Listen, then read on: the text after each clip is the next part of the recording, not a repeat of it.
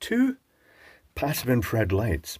USB rechargeable, they contain lithium cells, and the idea is that you stick them onto the surfaces that you desire to stick them onto using a metal sticker and a magnetic sticker. The magnetic sticker, I would guess, goes on this, and then the metal goes wherever you want it, and it means that you can just take it off to recharge it when you desire. Different size pads because of different lights. Each light comes with a small, typical micro USB charging lead, and the control is done, well, I'll do it with the big one, with a button at the end. If you press it once, it blinks twice, and that's it in passive infrared mode. It's also got a dusk sensor, so it won't actually trigger until it's dark. So this probably isn't going to trigger at all now. So if I press it again, it does a single flash and then stays lit. And if you press and hold it, it will dim down. And I have to say, not really seeing any positive modulation ripple here. That's pretty good. That's very good. And then if you press and hold, you can dim it back up again. Oh, at this point I should say, I'm going to check this. If I dim it right down to, say for instance, 0, is it going to be that intense in passive infrared mode? One moment, please. Yes, it is. Undocumented feature, you can also change the intensity by holding the button in passive infrared mode. The measurements of the three versions of these are, you've got the 12 LED one, which is 11 centimeters long or 4.5 inches. Let me just double check that. 4.5 inches, just a bit over 11 centimeters. You get the 26 LED, which is apparently 20 centimeters long and 8 inches. And this is the biggest. Well, I think it's the biggest, which is 300 millimeters long, which is roughly 12 inch. Note that British measuring tapes have both imperial and metric on them. It's just how we roll. We just interchangeably use which comes the closest. So let's take a closer look at one of these. I'll open both of them and we'll see how they compare inside. And they're very easy to open. If you take a screwdriver and you just push this catch in, the end slides out, revealing the circuit board with its 12 LEDs, a little lithium pouch cell in the back. It doesn't look all that big, but loads of room to put bigger cells in. And it's got the USB charge port, the little charging chip, and I'll show you the circuitry in a moment. The passive infrared detector with its lens, which they've poked it through, and they've bent the leads over and poked them back through and soldered them. Two reasons for that. It keeps the heat away from the actual sensitive electronics in the passive infrared sensor, and it also means it can use a single-sided board. This one is strangely matte in the back. It's very peculiar. There's a tiny little 6-pin microcontroller, and just the usual stuff, and there's the button in the end. Let's compare it to the other one. So this is basically, the circuit board is scaled up. It has the same charge circuitry at this end. The only obvious difference is that this one has more resistor positions, and they are in parallel, just so they can actually run the LEDs brighter. Just out of interest, where's my magnifying glass? That is a 10 ohm resistor, and that one is a 22 ohm resistor. So it's not running them massively higher power for these larger ones. This one does have a notably bigger cell, but it's also got the positions for other cells, either maybe for one big long cell, or maybe they're just designed to take multiple cells. Either way, there's loads of scope in this one to, well, I'll show you what the scope is for. One moment, please. So say you were to harvest discarded douche fluids from the side of the road, these vapour producing devices with nice rechargeable lithium cells in them. The construction of this particular one is very good. These contain fat cells, roughly 500 milliamp hour each. That suggests that one might be a 500 milliamp hour cell. But how many could we fit in? 1, 2, 3, 4, 5. You could fit in 2,500 milliamp hour worth of douche fluid cells into this, and it would extend the runtime dramatically. How often would you have to recharge it? Once a year or something like that, probably. It would be ridiculous. Depends the usage. So let's take a look at the circuitry. I'll just grab the drawing, because I've got the drawing already, because as you may have noticed, they come apart very easy, so I just save some time. We can zoom down this. we can focus on it.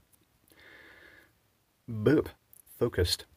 So it starts off at this end, very simple circuitry with the USB charge port. It's got one LED, very basic. The charge programming resistor, they've done the absolute minimum in the sense that there's not even the decoupling capacitor and output, and there is the little LTH07 regulator. There's the lithium cell across the two big bus bars running up the side. And at this end we have the other circuitry. I can show you this up closer, to be honest, because I've taken a picture of both ends of these. This is what I should have done in the first place. Maybe I should slip these back in before I end up shorting them out. One moment, please. They just go into a little rail. They slide in until the passive infrared detector just hits that, and then you take this and it self-aligns and it just clips in. It's very straightforward. Nice construction. You can also take the other end off if you want, but it doesn't really serve any purpose. It's just the end with the USB port. I guess it's just a generic extrusion. Let me grab the other drawing, and we'll start with the charging circuitry first. So the charging circuitry has the classic LTH7. The programming resistor is deliberately low here. 3.3K, which means, should I say, it's high for a low current. So the current is going to be probably about 200 or 300 milliamps to charge this. That's part of the limitation of using such a small device. When you use these little tiny chips as chargers, they dissipate, they act like an electronic current regulator, so they act like a resistor. And if this is passing, say, 300 milliamps, and the cell is at 3 volts, and this incoming supply is 5 volts, it's dropping about 2 volts across this. So that's about 600 milliwatts at that current, 300 milliamps. So you can't really go too high with them, but that's fine. Slow charging of the cells is fine. The LED is just like a single LED. It lights up red when you plug it in. If it's charged, it goes out. They've missed out the little decoupling capacitor and output. That's it, really. And then the bus bars with the cell across it. When we get to the other end of the circuit board, I shall turn this round. It has, and this is the more interesting bit, a little 6-pin microcontroller marked CXORK. Maybe just generically designed for this task, or just custom programmed standard processor. But we have a 3.3 volt regulator, which is a bit of an issue, because the passive infrared detector here requires a very stable supply. If it doesn't get a stable supply, it can re-trigger. Every time the LEDs turn off and the voltage fluctuates, it can actually cause it to re-trigger. And the 3.3 volts is quite high for that, because these LEDs will run right down to about 2.5 volt at low current. And the processor may run down to that as well, in which case, once it gets to about, the lithium cell gets to about 3.3 volts, this regulator won't be able to regulate anymore, and you may find it's one of these lights that just keeps triggering. It just won't turn off, it just keeps triggering itself. We have one capacitor on the 3.3 volt side. We've got the WTF cap, which is somehow erroneously connected between the 4.2 volt from the lithium cell and the output. You do not connect the output and the input of a regulator with a capacitor, because that then becomes a coupling capacitor and will couple noise from the unregulated side to the regulated side. I think they've made a mistake here. That's pretty common though. They could have changed this big track here so it went straight over to the positive, and then they could have moved this capacitor down a bit, and it could have gone from the positive, and then it could have had met up the negative connection here, but they didn't. Or they could have moved that capacitor over here. That would have worked as well. Very peculiar. The light sense, the dusk sensor, is not built into the passive infrared device. The passive infrared device is an all-in-one amplifier, threshold detector. It does everything. So what actually happens here is that you supply it with 3.3 volts, and every time it triggers, it just sends a trigger pulse over to the processor from this pink pin to the processor. The dusk sensor is based on a photodiode and a resistor, and there's the button. There's the transistor that switches the LEDs, there's the resistor that limits the current through the LEDs, and there's the base resistor for the transistor, which is a standard NPN. But they've obviously allowed it to use a MOSFET as well, because they've got the position for another resistor, which would probably be a 10K resistor, just to keep it firmly off when it's not getting the signal. That is it. I shall bring in the doodle, the schematic, and we can explore it in its blocky detail, because it is very blocky, it is very modular. But very unsurprising in a way, really. USB comes in, there's the 1K resistor on LED for it's indicating that it's charging. The resistor goes from the negative to the chip to actually set the current. You could change that if you wanted, but I wouldn't recommend it. Here's the lithium cell that we could stack more in parallel with if we desired.